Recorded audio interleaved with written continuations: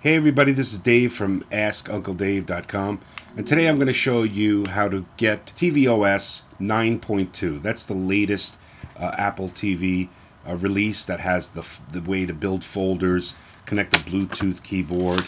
It has some support for other languages with Siri, and it's got the podcast app, and also the app switcher. You could switch between apps. It looks different this time around.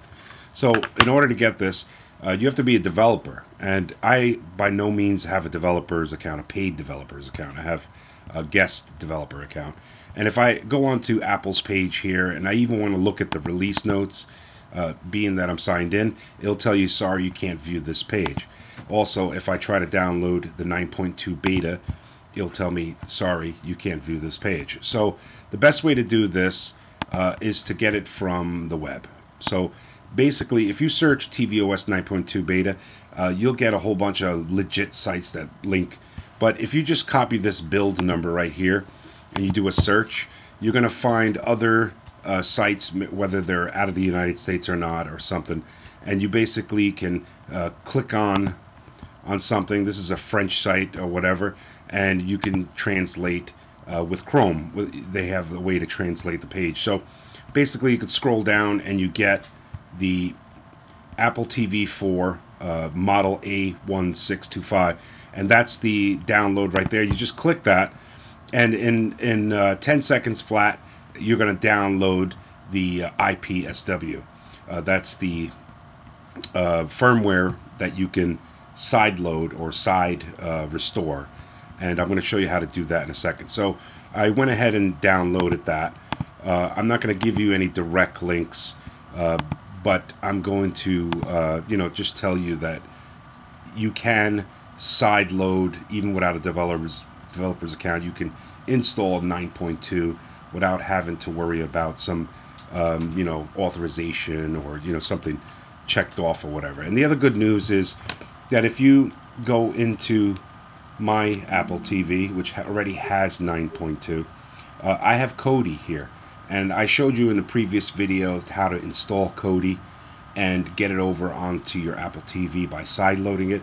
Well, if you still have the IPA that we created, you basically can just go into Xcode, and you can just fire up Xcode again, and then just go into Windows and go to devices, being that your Apple TV is connected with the USB-C to 2.0 or whatever you have, and you can just hit this plus sign right here, and I have it on my desktop, and this is my Kodi IPA. That's my Apple TV app, and I just click that and I hit open, and it went right over back onto my Apple TV. You can also build it from scratch. If you follow that video, I'll have a link in the description how to get Kodi on there. And the other thing is, so you can't get it legit wise, so you're gonna have to just download it from that site.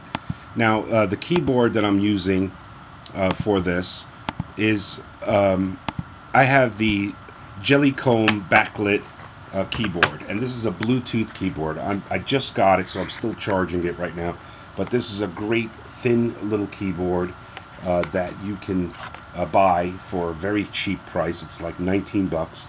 It's got a lot of color options. It has it's backlit and everything. And I'm going to do a review on this shortly after this video. And I'm going to show you how to pair it to an Apple TV. So this is sort of going to be like a review of 9.2. And it's going to be also how to sideload it. So now we downloaded that IPA. We have our Apple TV hooked up to our iTunes and our computer. And you're going to see that I have the Apple TV IPSW. So here it is, and all you have to basically do is hit the Options key when you're in iTunes and hit Restore. So you'll do that, and then this open dialog will open up, and you just find go to your desktop, because that's where I put the download, and you hit the Apple TV 5.3-92. So this is the latest 9.2 version. So we click that and we hit open, and then you're going to see your Apple TV wipe out and completely install this 9.2. Now the bad news is that you lose all your settings when you configure different apps. You put your username and your all that stuff in.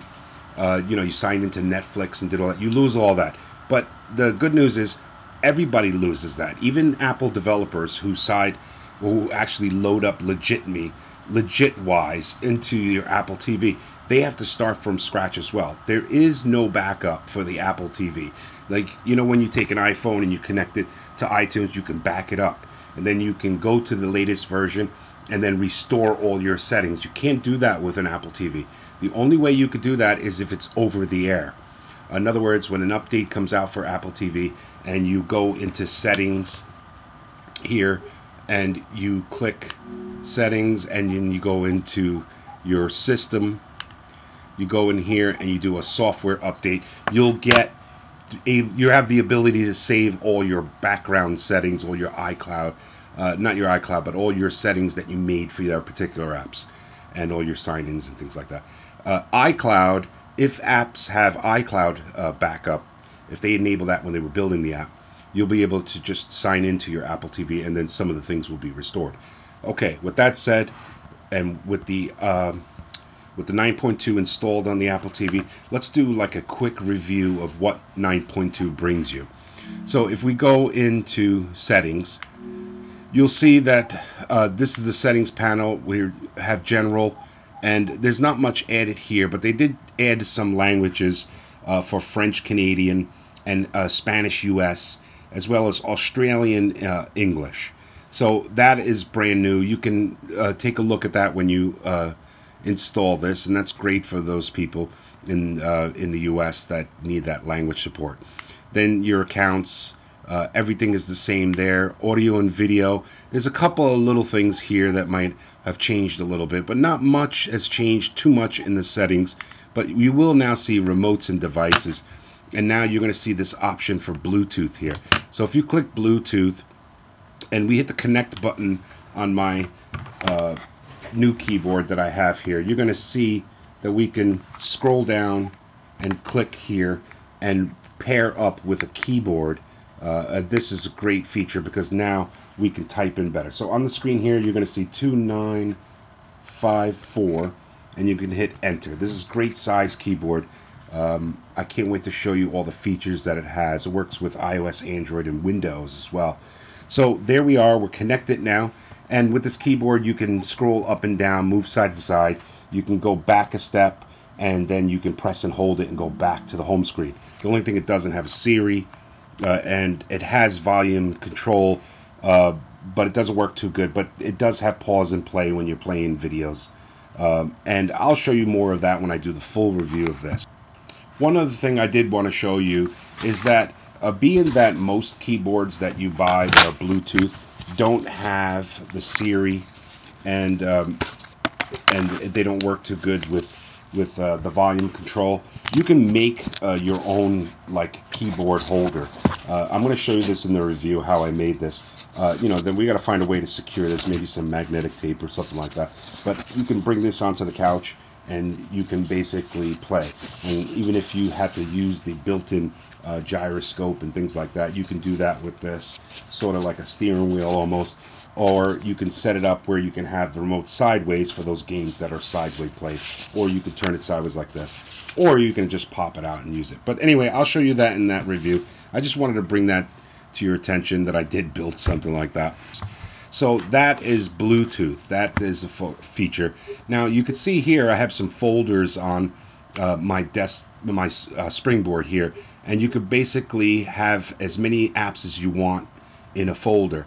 And if you have more than the 9 default ones, you could scroll downwards and keep going and looking at all of your apps. You can also change the name of the folder by doing that. And then there's some other options where if you want to create a folder, so if you press and hold this, and just like if you were going to delete it, you press this delete button, but then you have some more options here. You can create a new folder for that app, you can move it to an existing folder, or you can delete, obviously. So that is folders right there. And you can move around your folders as well by just clicking, holding. They go into, they go into wiggle mode, and then you can move them around wherever you want on the screen. You can also take a app and you can bring it over another app and it will create a folder that way. Then you can change, you can click it and then you can go up and change the name, and you make folders that way as well. Now that's folders. So now App Switcher also, if you double click this home button here, you'll see that we have the new App Switcher, and that's just like, you know, iPhone and iPad and everything, and it just has that new look where you can scroll through and see all of your options there. What else is new? So we do have a podcast app, and this is a full-fledged podcast app. I subscribe to a lot of CNET channels. You could see that these are my podcasts here. And then you have feature podcasts, top charts, and then you can also search some podcasts. Now the good thing is, if you find one that you are interested in, you can click it, and basically when you go inside it, you can do lots of things. You can actually go in and subscribe to them right there with that subscribe button there, and it will automatically be added to my podcasts. Podcast, you know, if you watch them, you have an option also. If you come out and you go into settings, you could set in settings what you want with your podcast app. So if we go into apps here and we go to podcast, you could see in podcast that you can sync your podcast, you can refresh it every day, limit episodes, and then also delete played episodes. And then you can change some color, you know, to make it look different like that. So that's a nice feature too. So we added podcasts. So I showed you that you can install 9.2 even without a developer's account. I'm sorry we won't provide the link, but you know, in the search, if you searched the 13Y5179E, I'm sure you'll have no problem finding it. You've seen the new update and what all the things that it brings. You see that you can pair with Bluetooth keyboards now. And keep an eye out for this, and also watch all my other Apple TV videos. I think you'll enjoy all of them. I want to wish you a nice night and have a good day tomorrow. And I'll see you on the next video. Thank you very much.